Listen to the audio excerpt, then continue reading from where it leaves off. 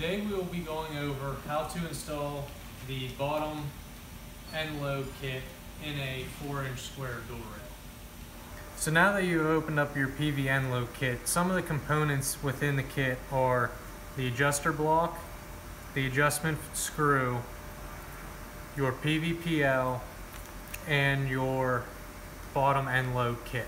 So assembling some of these components to get ready to install them in your door rail, you're going to take your PV block, the adjustment screw, and 2 shim fasteners that are included with the kit.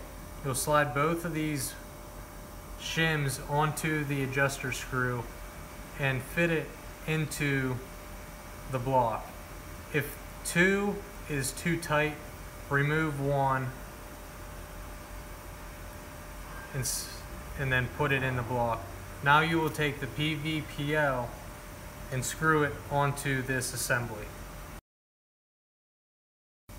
Now once we get it screwed on, one thing that we want to make sure of is that looking at the PVPL, there is a small ridge and a large ridge. We want that large ridge facing the bottom of the adjustment block.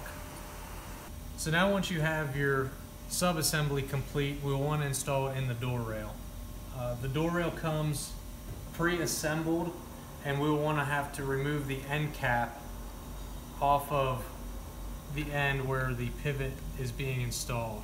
So you'll just take a Phillips screwdriver and remove the end cap from the door rail. Once removed, we can slide the sub-assembly into the base of the door rail. And now we will want to line up the holes through the pivot adjuster block with the mounting holes in the door rail itself. So mounting the adjuster block into the door rail, they are number 832 fasteners, and we will want to apply thread locker to each fastener when installing, and we will be using a 3/32 Allen key to tighten it down.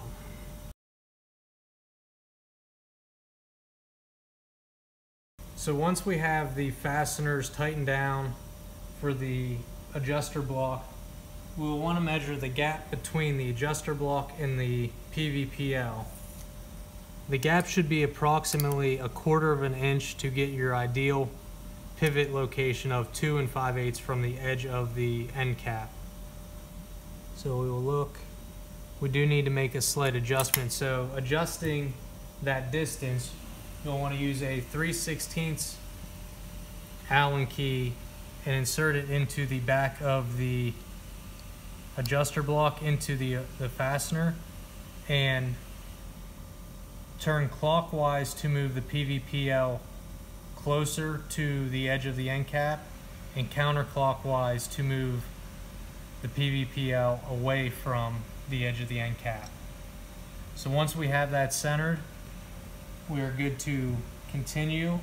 And then the next step is installing the 1/4-20 pusher screw into the threaded hole between the PVPL. So that is going to take a 3/16 T handle, and it already has pre-applied Loctite on it, so no Loctite will need to be applied.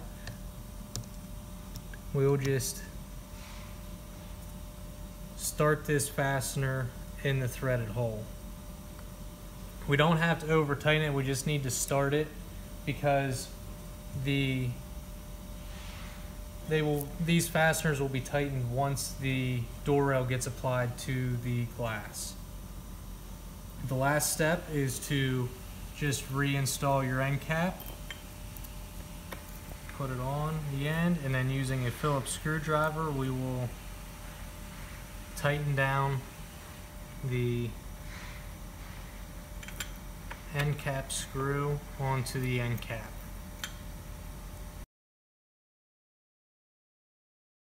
So once all this is complete, you're still left with your PV end load kit uninstalled in the door rail.